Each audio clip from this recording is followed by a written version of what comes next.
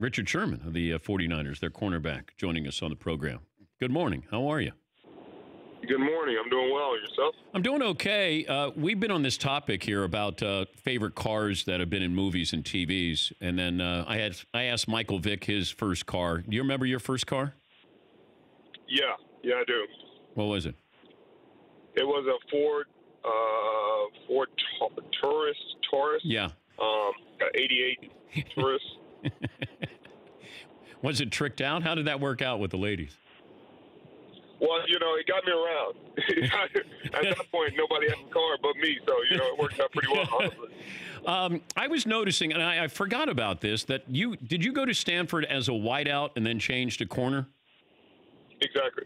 Okay, I'm curious, would you still be in the NFL if you were a wide receiver? I probably would have got drafted higher, honestly. Really? Mm-hmm. Do you wish you would have stayed at wide receiver? Anytime you ever thought about, man, it's so easy now to be able to catch passes? Well, no, I haven't thought about it, honestly. It worked out pretty well for me. Yeah, but I'm waiting for a rule to help the defensive players. If you were going to talk to the commissioner and said, hey, can we have this? What would this be? Honestly, they will never do that. But I just want less rules that help the offense. Honestly, that would help us tremendously. Like if you didn't have 5 rules that could affect a defensive player and give an automatic first down on plays of 3rd and 80. It could be 3rd and 80, and you get a receiver runs into a DB, and they call illegal contact. That's automatic first down, and the drive continues. So, I would say just take away, or just make 5-yard penalties instead of automatic first downs. If I was a defensive back, I would probably hold on every play because I don't know if this was your philosophy in Seattle, but it felt like you guys were going to be physical and probably said they're not going to call everything. What is your philosophy any different than it was when you played in Seattle? My philosophy was never hold every play and play to the best of your abilities. It is what it is.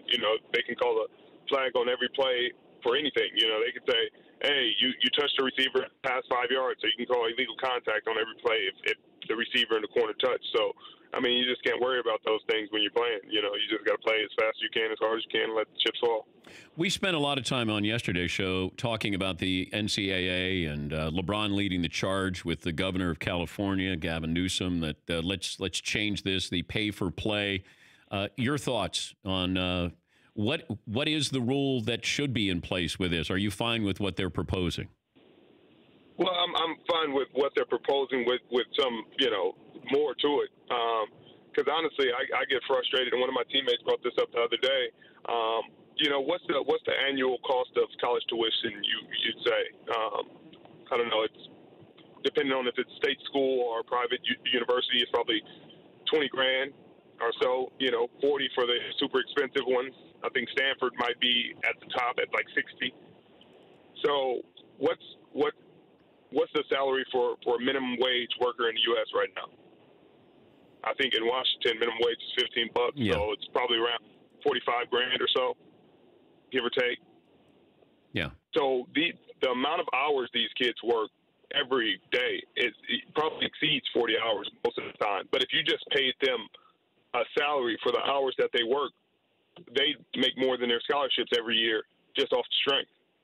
Like if you just paid them a salary based, not anything crazy, not $80 an hour. If you paid them $20 an hour, they would literally make more money just with the same amount of hours that they're working. Nothing changed than their scholarship is worth. Some of these state schools, the scholarship's only worth $14,000.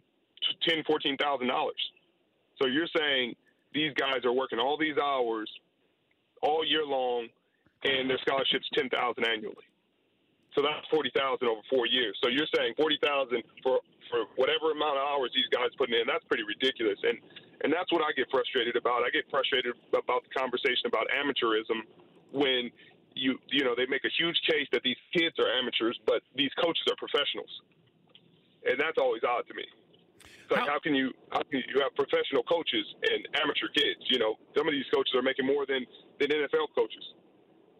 Yeah, because they don't have to pay the players, so they have to pay somebody. They pay the coaches, and you got assistant coaches who are getting, more than assistant coaches in the NFL. But how would you have marketed yourself and your likeness at Stanford to get paid? I mean, it just depends on what opportunities. I honestly don't know. I mean, there's not a ton of like people aren't as crazy about football at Stanford. I mean, in Palo Alto, as you know, it's not the football capital. But I think with some kids, it'll change their decision making in general. Like it'll change how they even approach looking at schools. Because if you can go to a school like USC or Ohio State or Michigan, where the town is crazy about football, and get a scholarship and really, be able to be marketed by these businesses and these used car salesmen or lots or whatever the case may be, then I think that'll make it more attractive for some of these kids to select those universities over the universities they would normally select. And it honestly make more parity, because instead of, five stars going to the same school, they honestly go to a different schools because they'd be more marketable and make more money if they went somewhere else. Would you have gone to a different school under these guidelines? No, I would have went to Stanford. The decision to go to Stanford wasn't about any of that. It was about the long-term effects and the value of the degree. And I'm also wondering about this, Richard. Like, let's say Zion Williamson went to Duke, and even though they're a Nike school, he says, I'll go there, but I want my own shoe. But it's going to be a Nike shoe, but I want you to pay me $1 million. I'm going to be on national TV 35 times, 35 games. Can you see something like that happen? Now, I mean, I know there are not many Zion Williamsons, but it feels like every once in a while we get one of those players who's transcendent. Right. I mean, you do, but I think a lot of those players are, especially in terms of basketball, where a lot of the shoe money is, are doing their best to avoid going to college in general. I mean, Zion did, but some of them are just going overseas and taking their talent to Australia or the European circuit and playing there because they don't want to waste their time in college and waste the energy and give the NCAA any money.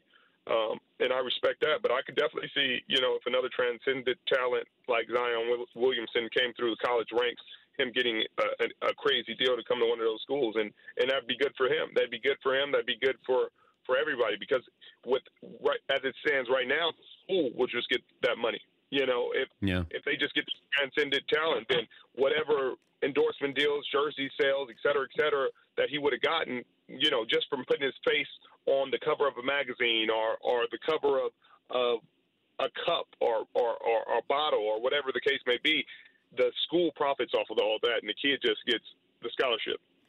You got the Browns coming to town. What's your relationship with Odell Beckham? Oh, we're friends. He's a great guy. I've known him since he was pretty young. He gets a lot of attention, but he's a great guy and he's a great football player. But is it harder to play against somebody you like? No, it's not harder at all. You still got a job to do. And my job is to keep him from catching the football. So it doesn't matter. After the game, we'll still be friends. Before the game, we're friends. But, as competitors, we both understand what it comes with. What are you doing when your career's over? That's a great question. I haven't totally decided that. I'm working on that as we speak. I think I got 4 more years left I want to play, but I think commentating is an option, and think maybe coaching if the right position presents itself. But honestly, I haven't decided. I think I want to talk the game more than I want to coach it. Yeah, well, you got hot takes, and that's what it seems like the business is nowadays, that you got to have something to say, and you got to say it. And there's smart takes, too, which is also rare in our business. I appreciate that. Well, I'm always happy to come on your show and be a guest. I appreciate you having me. Richard, good luck against the Browns and the rest of the season. We appreciate your time. Thank you. Thank you. That's Richard Sherman. He turns 31 in March, so he wants to play 4 more years. For more Dan Patrick Show, tune into Audience Channel 239 on DirecTV. Stream for free on BR Live or download the Dan Patrick Show app.